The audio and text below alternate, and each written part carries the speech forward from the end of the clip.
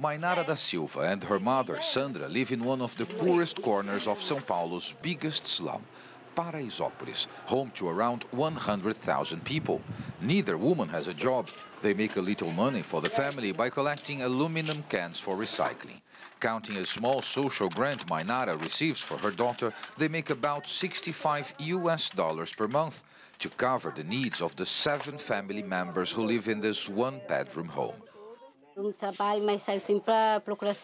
Every day I go out to look for work, and people always say they are going to call me. I hope that will happen someday. In the meantime, all I can do is collect the aluminum cans or beg for money. It's enough to buy milk for the children and rice and beans for us.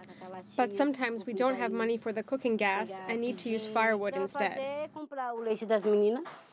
Brazil is out of recession, but the job market remains weak, with unemployment above 13%, and it's particularly hard for the poorest and less educated to find work, even in the informal economy.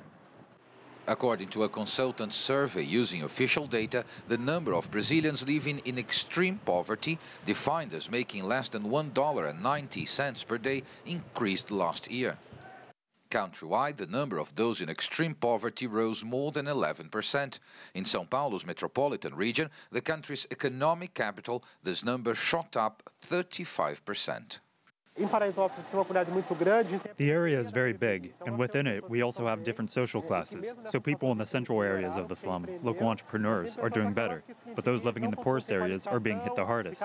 There are many unskilled workers who lost their jobs. We noticed the problem through the increased demand for assistance from the community association. People ask for food, for help with transportation, for cooking gas. What happened in 2017 is that in Brazil, the recovery of the economy didn't actually bring people out of their poverty situation, because they actually tried to place themselves into the labor market through informal work. And the informal work doesn't provide you the same income. So now we have the same level of poor as we used to have in 2010, 2011. So we went back around 7 years in terms of poverty. Economic recovery and growth are essential to get people out of poverty. But as yet, Brazil's income inequality, among the highest in the world, has only widened. Paulo Cabral, CGTN, São Paulo.